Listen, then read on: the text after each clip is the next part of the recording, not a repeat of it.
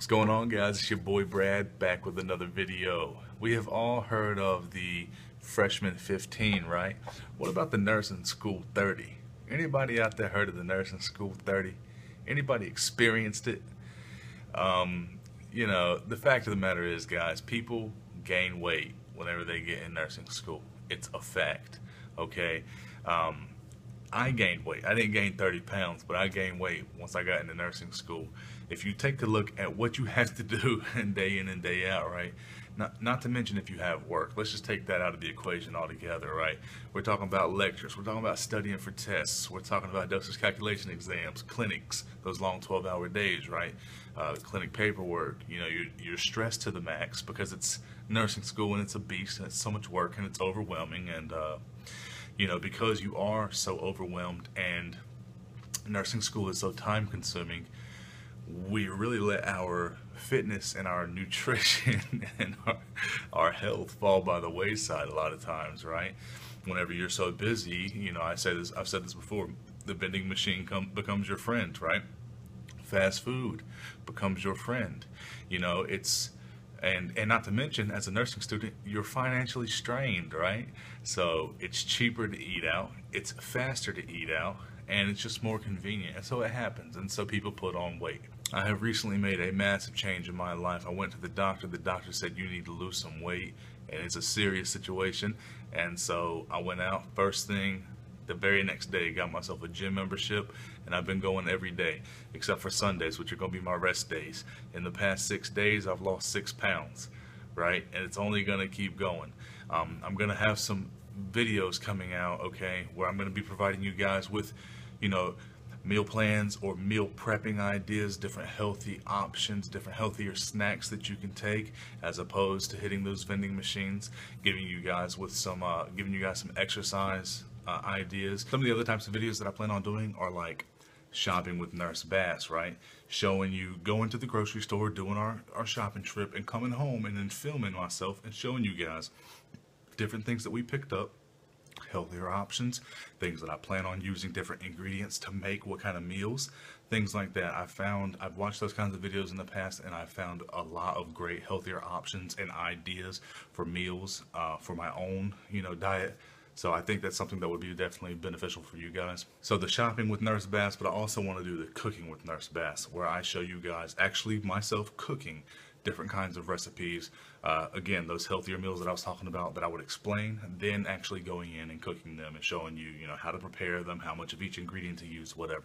Those kinds of things, just to really give you some different alternative options for healthier meals that you can have, as opposed to fast food and all that stuff. So this is just going to be a little tiny taste of what is to come with these future fitness related videos, but I just want to give you guys 3 little quick tips that you can begin implementing today that are going to help you begin to lose weight and get more towards a healthier lifestyle. Because as nursing students and future nurses, we advocate and teach our patients all the time about how to be healthy. But we can't just talk the talk, we have to walk it, okay? So here's my 3 quick tips for this video, then I'm out. But please stay tuned for the future videos that are going to be coming out. I got a lot of cool stuff in store for you guys. Tip number 1, water. Increase your intake of water, okay? This is what I carry around with me, okay? I try at least to get a gallon a day. Carrying this around with me has been a big help, okay? If you think about it, if you carry this around with you, this is going to be enough water to last you all day. You take it with you everywhere you go. So if you do go out to eat, for instance, get a healthier option, and I'll be talking about that later, but you can have your water, okay? You don't have to get a fountain drink, you already got it with you. You don't have to keep going and refilling a bottle, and that's inconvenient. You got this with you. But anyways, just either way you do it, increase your water consumption. Tip number 2 that you can implement today to begin turning things around for yourself. Chips, candy, little bull crap that's super high in calories, those types of vending machine snacks, cut those out as well. Big source of sugar, big source of calories. If you look at the little bag of Doritos that you get out of the vending machines, the little tiny ones. You know, I used to kill those things. I love Doritos. You know, they're like 250, 300 calories for the little bag, and that's just a snack, right? That ain't gonna fill you up.